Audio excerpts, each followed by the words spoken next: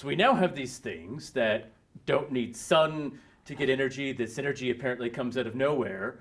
Well, what's next? Where do we take this? Well, people clearly started experimenting with these things, and perhaps the most famous of these experimenters is Ernest Rutherford from our neighbouring country, New Zealand. Yes.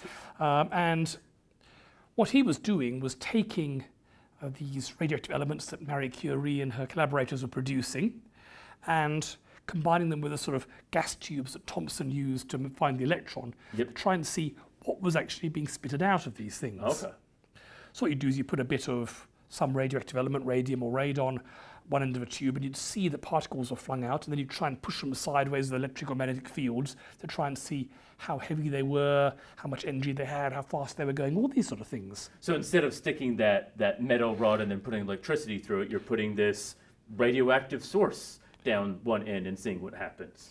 Yes, and the experiment that really baffled him, he took some of these, he found that particles are being fired out from radioactive elements.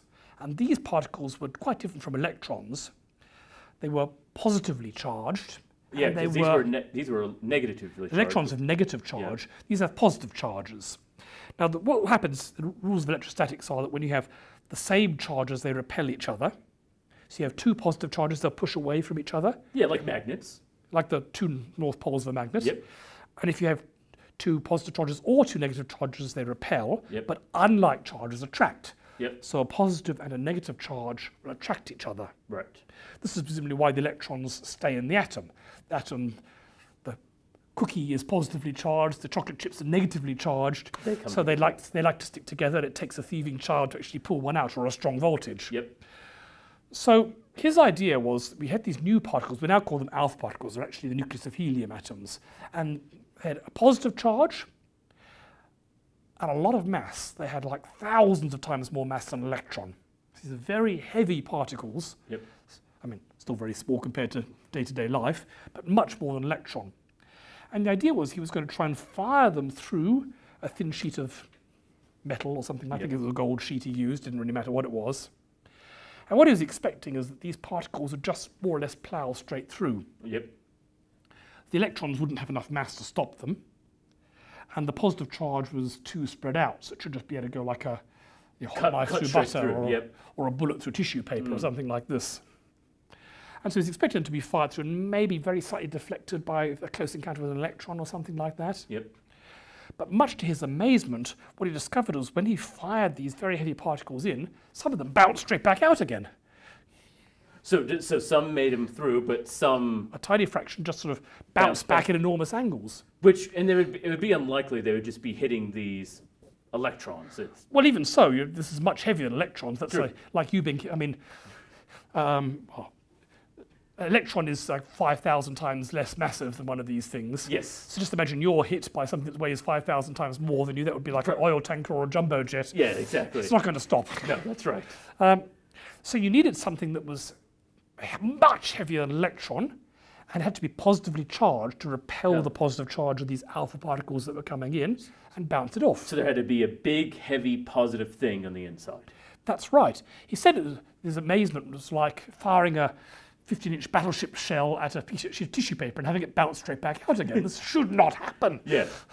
But it did, and so that meant that instead of the chocolate chip, the cookie being spread positive charge everywhere, all the positive charge had to be compressed into a really small region in the middle.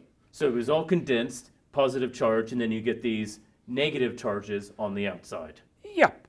So the idea was you called it the nucleus, or like a pip, or a core, or a kernel, or something like this, a seed. Yep. But all the positive charge was not spread around. It was in a very tiny lump in the middle.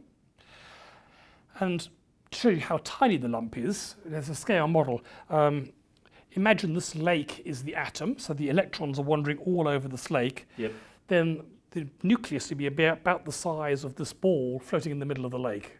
So even though you have this small ball in the middle of the lake, the rest of this giant lake is the rest of the atom, essentially. That's right. So this is not to scale because the nucleus would be much smaller. This would be like much smaller than a pixel to the scale. But basically you have this huge, almost empty region with all the electrons wandering around. As we talked about in the spectroscopy, they're actually kind of like waves. You can't really say where they are. And then an absolutely microscopic lump in the middle has 99.99% of the mass and all the positive charge. So you have a bunch of space that is not dense, not heavy with these electrons, but you have a very, very massive, very densely packed center. That's right. And over the next few decades and a whole bunch of experiments, we're able to show that this nucleus is actually made of two sorts of particles. So we're actually a zoo of how you make an atom. We've got the electron, which we know about, which weighs very little and has a negative charge. A lot smaller to the proton. And then you have protons, which weigh 2,000 times more than an electron, 1,800 and something. Same charge, only positive rather than negative. So these are exactly equal charges. Equal and opposite. But very different masses. That's right. And then also, somewhat to everyone's surprise, you have another particle with no charge at all, and also lots of mass, about the same mass as a proton. So you have two particles on the inside, a proton and a neutron, both very massive, but only one has charge positive. But then on the outside, you have this really small, not very massive particle, but it has the negative charge that's the exact opposite of that massive proton. And this, I think, is a prime example of something that no philosopher would ever have dreamt up. Is this elegant? This is not even elegant, this is confusing, that's right. I mean, who the hell invented this? But the experiments seem to say this is the way these atoms are actually made up.